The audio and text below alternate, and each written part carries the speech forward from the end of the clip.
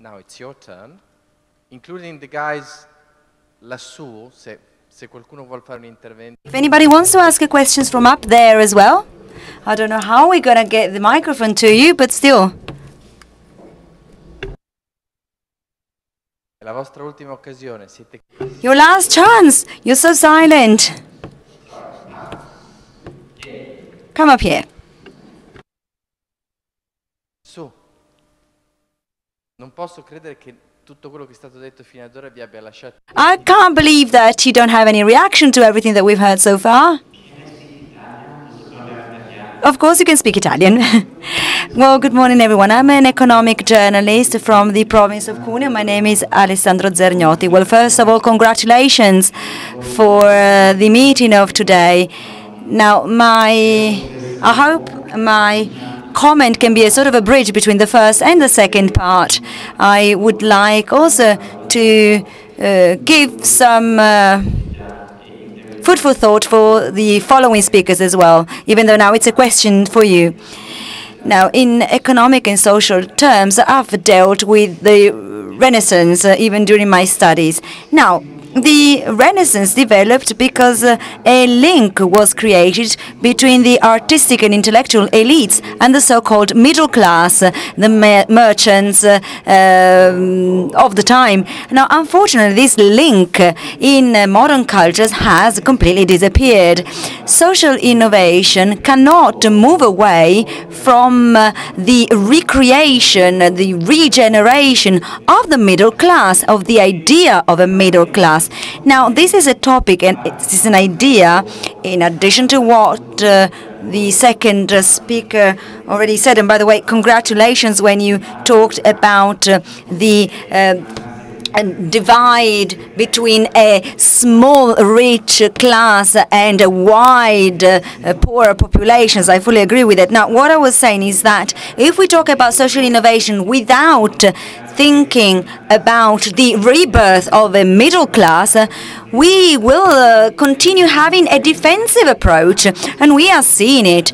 Even the forms of community capitalism, solidarity, spontaneous contribution are not stopping and not preventing the decline. We're in Turin. In Turin we have a paradox. We have very innovative startups, and at the same time poverty is spreading. So the problem is that we are here without the public sector, the main partner. Fiscal and tax policies, public policies are still defensive.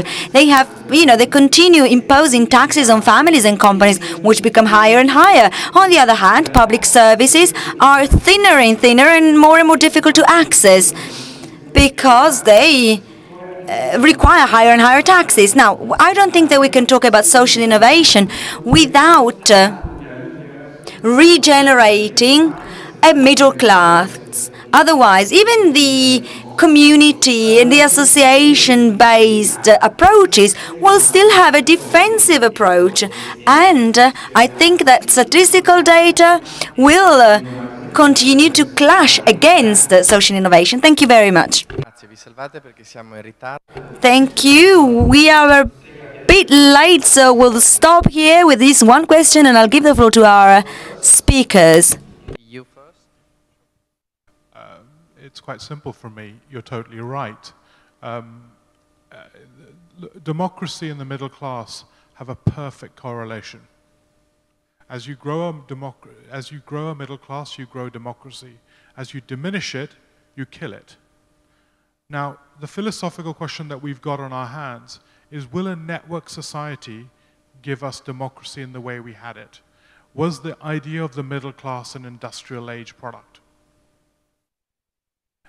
And I think we may be there.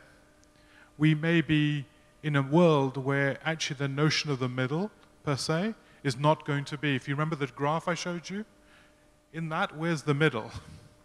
There's the high and the long. And at that future, that may be a product of the technology environments we're in. And at that moment, what you have to talk about is the viscosity of capital. How quickly does it move? The viscosity of wealth. Is it moving quickly through the system? And I think at that moment, you have to talk about a new typology of state. The ensuring state becomes a key component of that viscous new model. So I think, I just don't know. Here's what the kind of network captures, the platform owners, the network people, and the people outside the networks. Maybe is a better classification of our future society. Those that own the platforms, that is where wealth and power will be concentrated.